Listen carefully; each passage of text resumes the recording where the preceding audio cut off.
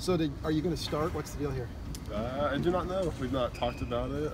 We just said we're going to go out there and fight Wichita as hard as we can. Are you going to just go in there and say, throw your jersey on his desk and say, I need to start right now, Coach, it's my senior day? No, sir. I just want what's best for the team. You've been here a long time, a lot of injuries. What do you take away from your career here? Just so many lifelong friends here and a lot of life lessons. Just being patient and persevering and fighting through those hard times. So something will pay off in the future far beyond basketball? For sure, for sure.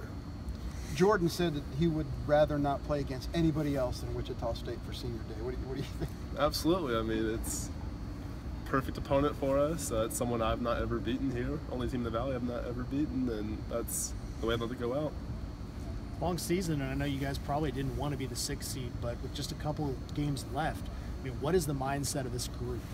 I mean, us seniors, we definitely talked, and we don't want our season to end in St. Louis next week. I definitely feel we can play with every single team. We can beat every team in the Valley. We can also lose every team in the Valley. So it's time to kind of all group up together and just go as hard as we can. What did you guys say after Bradley the other night? Because I think as a whole, everyone was very disappointed. Very disappointed, to say the least. I just think we said to each other that's completely unacceptable. If we're serious about not ending our season in St. Louis, like, we cannot be okay with a performance like that. I was talking to Jordan. I mean, you guys, like 3 guys in hockey, just keep spinning to get into the post and bang, bang, bang against the Shockers?